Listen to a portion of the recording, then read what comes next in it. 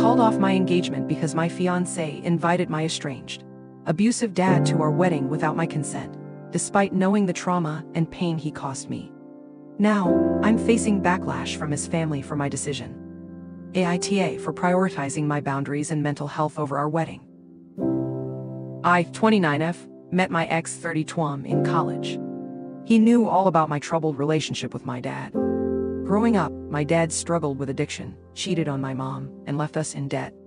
I only learned about his emotional and physical abuse towards my mom and siblings when I was much older.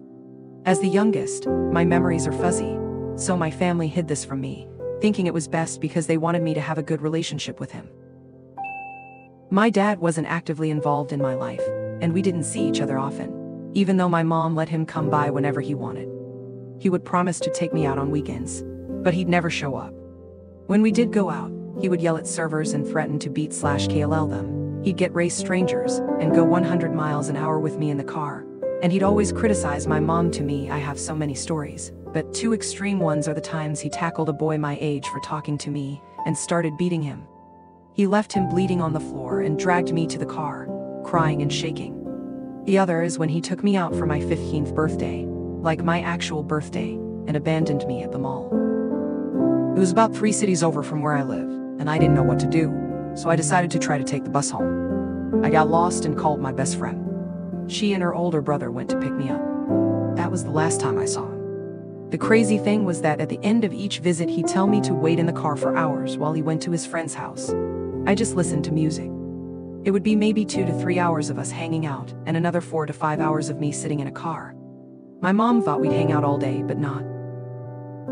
Despite my dad's behavior, we still spoke on the phone occasionally. I felt terrible that he didn't have anyone in his life.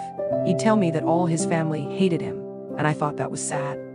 Then, one day, my mom decided to divorce him. He refused to give her the divorce until I stepped in. I saw that my mom was finally confident enough to make this step and thought it was so cruel that he wouldn't do this for her. I told him that I thought it was unfair and that I would like him to please do it for me.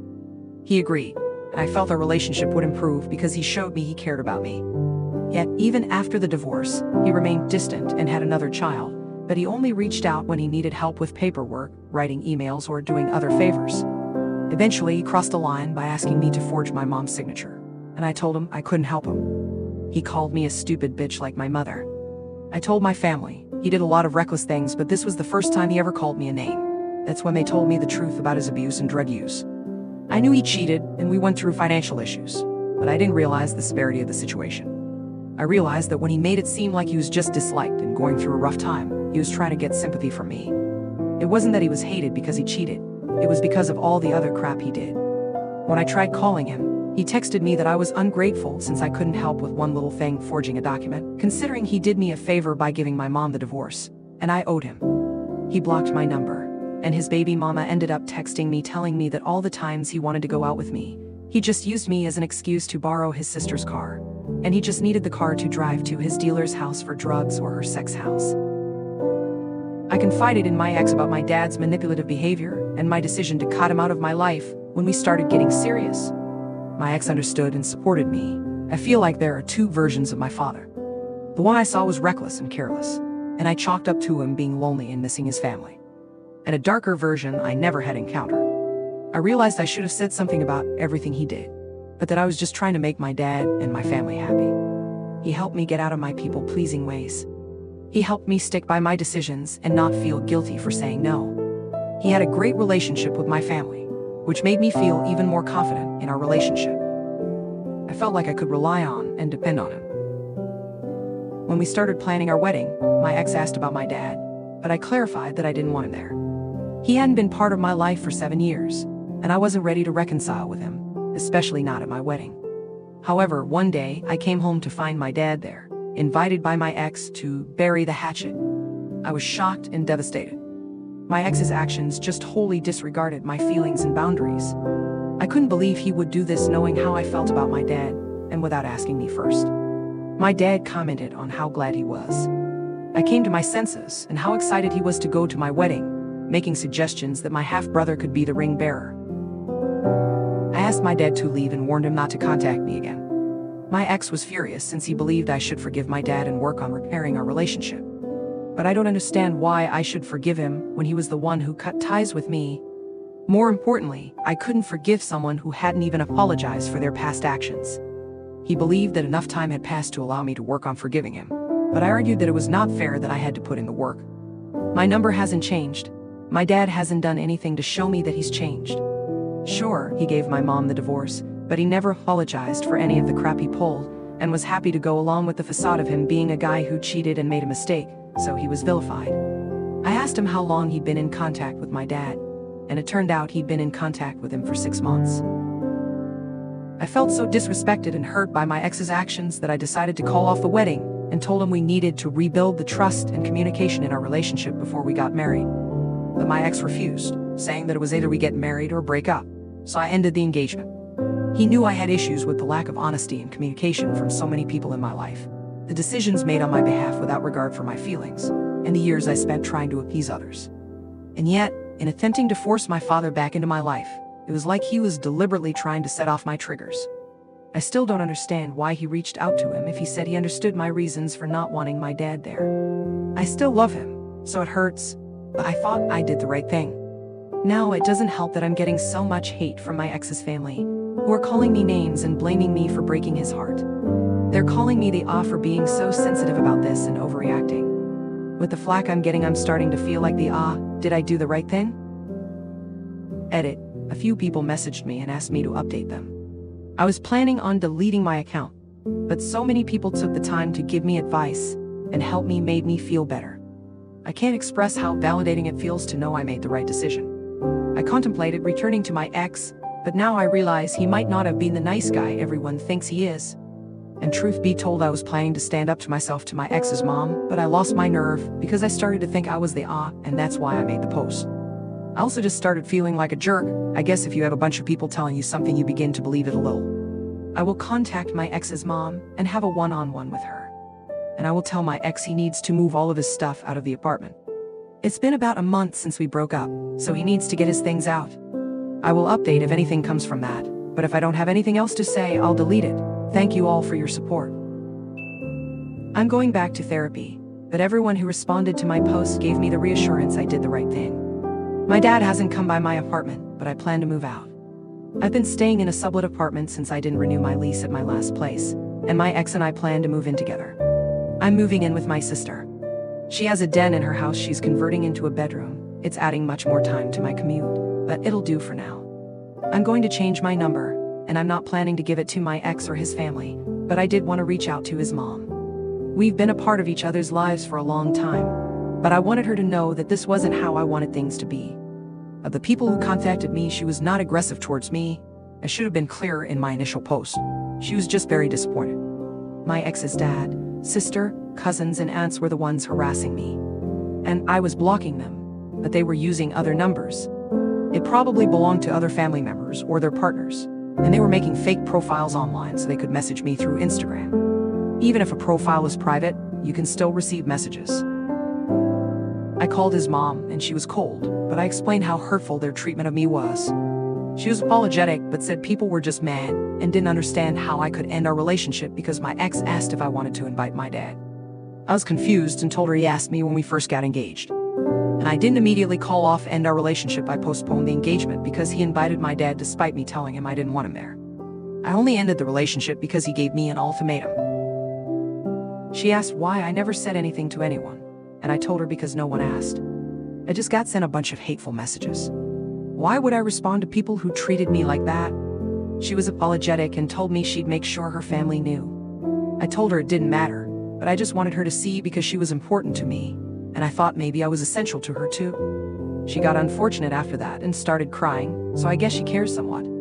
I've gotten a few other texts from people, and they've been very apologetic too. I'm not expecting anything from those who haven't messaged me, but it's nice to know that some people are willing to put their egos aside to apologize.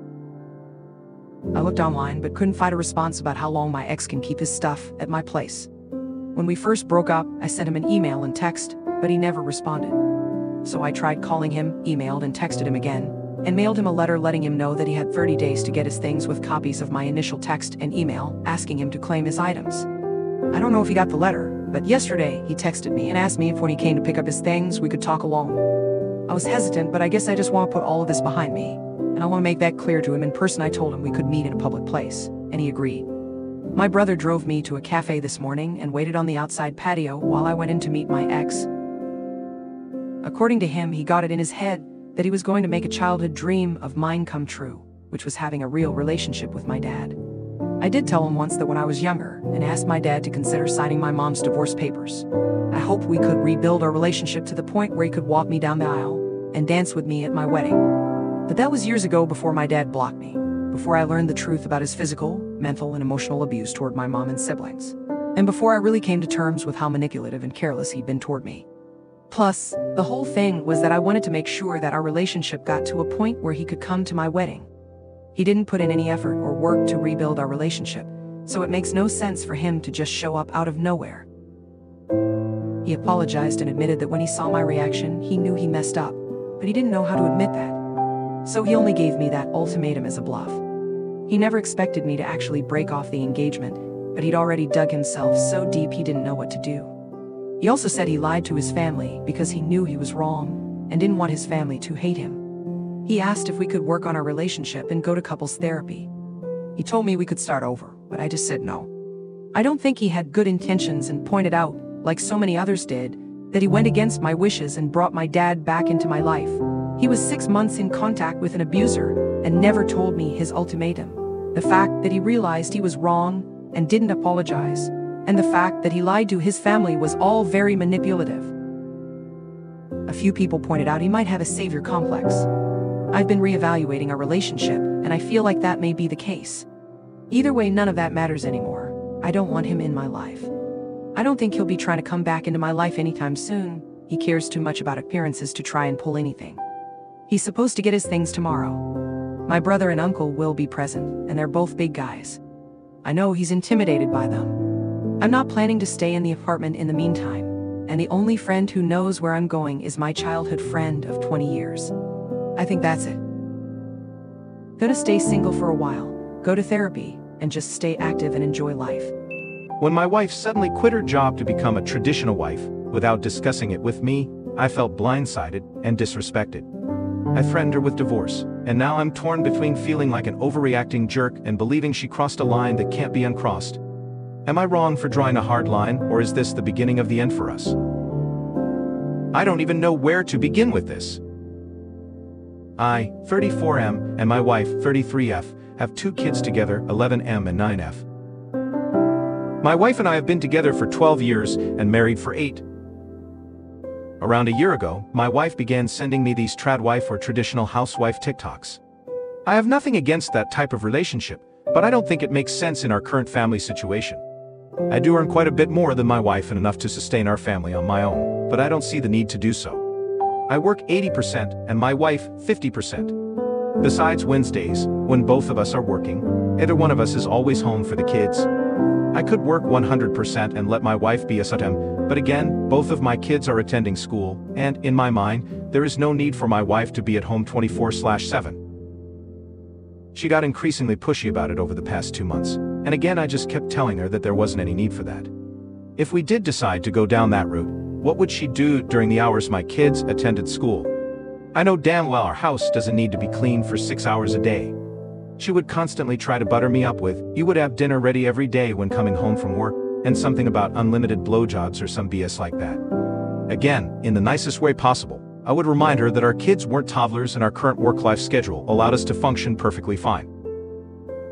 We got into a pretty heated argument 2 weeks ago about it, and my wife completely stopped having sex with me to show me what I would be missing out on.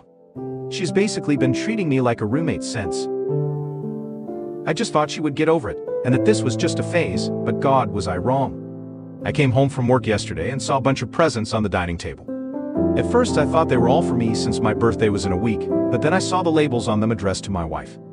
I read one of the letters attached to one of the presents. The last sentence was literally, "It was so a pleasure working alongside you, and I wish you all the best moving forward." I thought this was some sick prank. A few minutes later, my wife just casually strolled into the living room, acting like nothing was wrong. I guess she saw my mad expression and had the audacity to tell me, "You'll get over it." I just lost it. I just left without saying another word and went to my parents' house. I feel absolutely disrespected. Why the fuck would my wife think it was okay to just quit her job without telling me, and just expect me to be fine with it? My wife has been bombarding me with texts and calls demanding to know where I am and that the kids miss me. I just told her to go find a lawyer, and that I was done with her. Then, I proceeded to block her.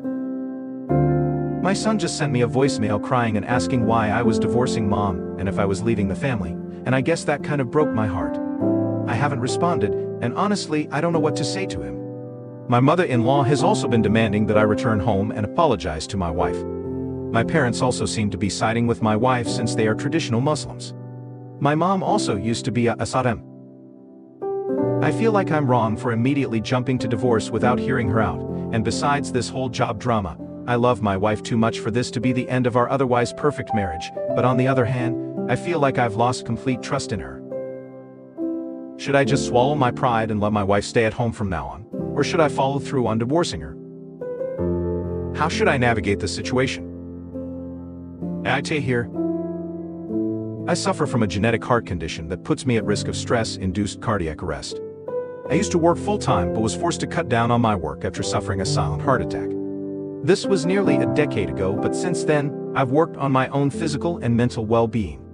Some people didn't understand me constantly mentioning why it was such an issue working the extra 20%. I honestly don't know how much time I have left, and my kids are the most important things in my life. For my own mental health, it's essential that I get to spend time with my kids throughout the week. Besides my wife and kids, I have nothing. I hate my fucking job and purely continue for the sake of my kids and wife.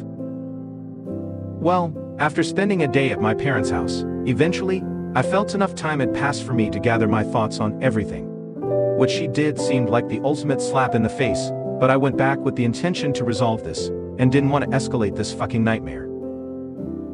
My wife seemed happy when I returned but wasn't apologetic at all. The kids, especially my son, were ecstatic. That sort of made me ignore the lack of remorse for the time being. That same night, after putting my kids to bed, I told her we needed to have a serious discussion. I told her how I felt about everything she did. The fact that she knows about my health condition and still went through with it. The fact that I set clear boundaries, and she still chose to quit her job without my consent. How the fact that she told my son that I was going to abandon the family really felt like a stab in the back. How, throughout all of this, she didn't even seem remorseful once. The fact that she chose her own happiness to my detriment. The fact I sacrificed so much for the family, and I got repaid like this.